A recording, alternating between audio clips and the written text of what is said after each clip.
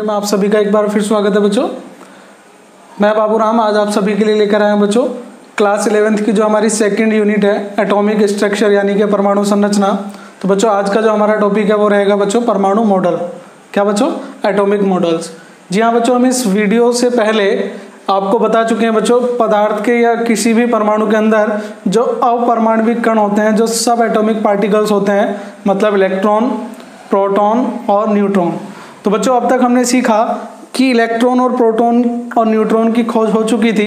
तो बच्चों electron, proton और न्यूट्रॉन की खोज के बाद वैज्ञानिकों ने बच्चों इन कणों की व्यवस्था यानी कि इनके ये किस प्रकार से परमाणु में व्यवस्थित होते हैं उसका अध्ययन करने का प्रयास किया।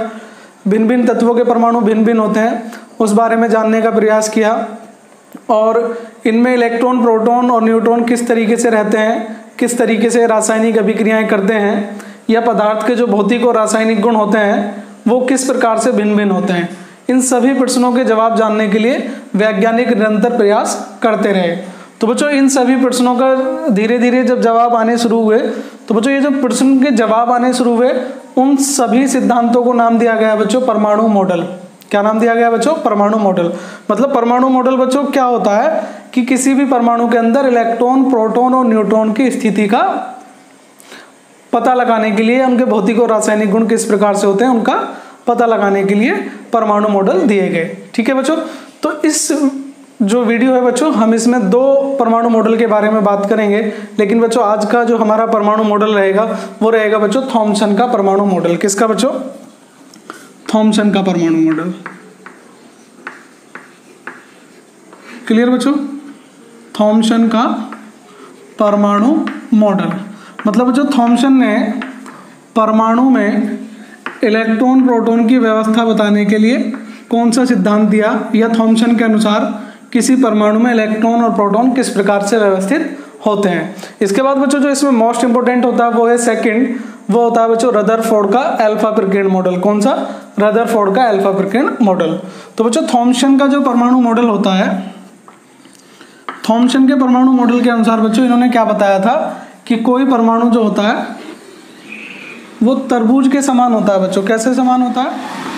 तरबूज के समान। तरबूज आपने देखा होगा बच्चों, या प्लम के समान होता है। ठीक है बच्चों, तो तरबूज के समान होता है। तरबूज में बच्चों क्या होते हैं? बीज होते हैं। क्या होते हैं? बीज धसे होते हैं। क्लियर बच्चों? तो इन्होंने बताया था कि जिस प्रकार तरबूज में बीज धसे होते हैं उसी प्रकार से इसमें क्या होते हैं बच्चों? इलेक्ट्रॉन होते हैं। क्या होते हैं? इलेक्ट्रॉन। मतलब क्या होता है? ऋणावेश होता है। क्लियर बच्चों? यानी कि थॉमसन का जो परमाणु मॉडल है बच्चों वो क्या कहलाता है? तरबूज मॉडल कहलाता है, या प्लम पुडिंग मॉडल भी कहलाता है।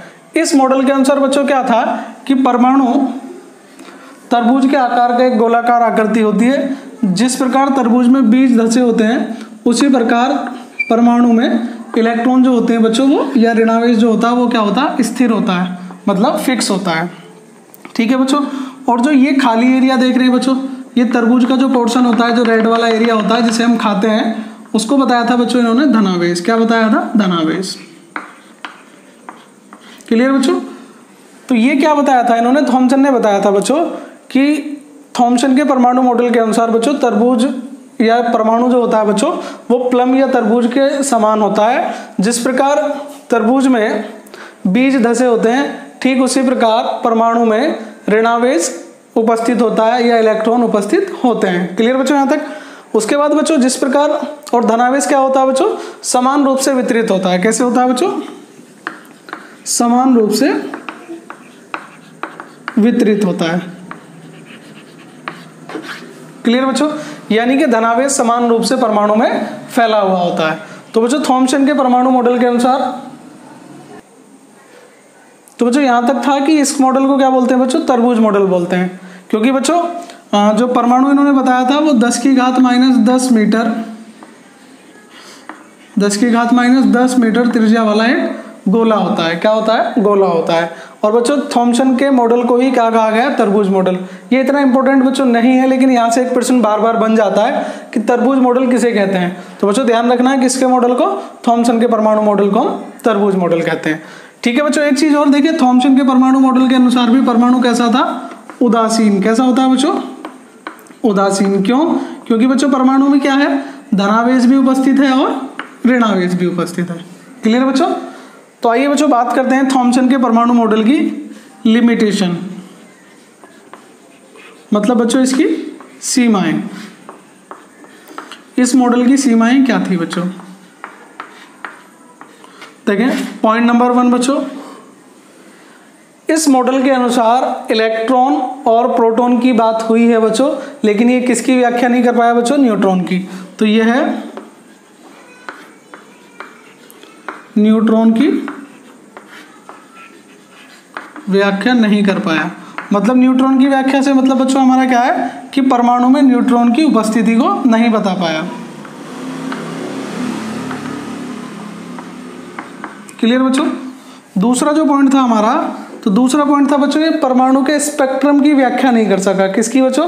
परमाणु के स्पेक्ट्रम की व्याख्या नहीं कर। ठीक है बच्चों, पहला क्या था कि ये न्यूट्रॉन की व्याख्या नहीं कर सका, यानी कि परमाणु में न्यूट्रॉन की स्थिति नहीं बता सका। क्लियर बच्चों? दूसरा क्या था कि रेखीय स्पेक्ट्रम की व्याख्या नहीं कर सका। किसकी बच्चों? परमाणु स्पेक्ट्रम की। परमाणु का जो स्पेक्ट्रम होता है बच्चों वो रेखीय होता है, तो ये रेखीय स्पेक्ट्रम की व्याख्या नहीं कर सका।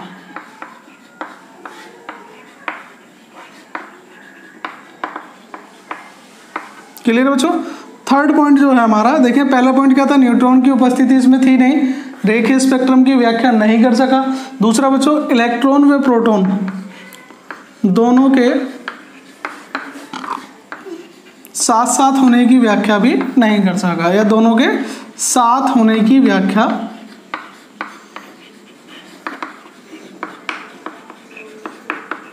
नहीं कर सका बच्चों। आई होप बच्चों ये आपको समझ में आ गया होगा। छोटा सा परमाणु मॉडल है आपका क्या कि थॉमसन का परमाणु मॉडल बच्चों क्या कहलाता है? प्लम पुडिंग मॉडल कहलाता है या तरबूज मॉडल कहलाता है, क्योंकि बच्चों थॉमसन ने जो परमाणु मॉडल की व्याख्या की थी वो तरबूज के अनुसार की थी। ये 2 पॉइंटों का ध्यान रखेंगे। ऋणावेश बच्चों कैसे होता है, जैसे तरबूज में बीज धसे होते हैं ठीक उसी प्रकार से ऋणावेश उपस्थित होता है। ठीक है बच्चों, इसके अनुसार भी परमाणु कैसा होता है? उदासीन होता है। और बच्चों इसकी क्या है, लिमिटेशन है क्या कि ये न्यूट्रॉन की व्याख्या नहीं कर सका, रेखीय स्पेक्ट्रम की व्याख्या नहीं कर सका। रेखीय स्पेक्ट्रम बच्चों परमाणु के स्पेक्ट्रम की बात कर रहे हैं यहाँ पर।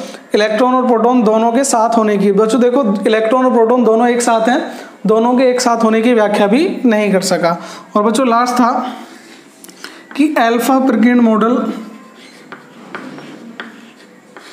जो बच्चों आपका अल्फा ब्रिगेड मॉडल था जिसकी खोज इसके बाद हुई थी 1911 में, रदरफोर्ड का जो अल्फा ब्रिगेड मॉडल था, उसके बाद बच्चों क्या था कि ये इसके बाद बच्चों फिनिश हो गया, मतलब इसके बाद इसका अस्तित्व खत्म हो गया। तो ये था बच्चों हमारा थॉमसन का परमाणु मॉडल। आई होप आपको समझ में आया होगा। इसमें ज़्यादा कुछ नहीं पढ़ना है, बस 2-3 पॉइंट आपको याद रखने हैं। क्लियर बच्चों? आज के लिए इतना ही, मिलते हैं नेक्स्ट वीडियो में। तब तक के लिए जय हिंद, जय भारत। धन्यवाद बच्चों।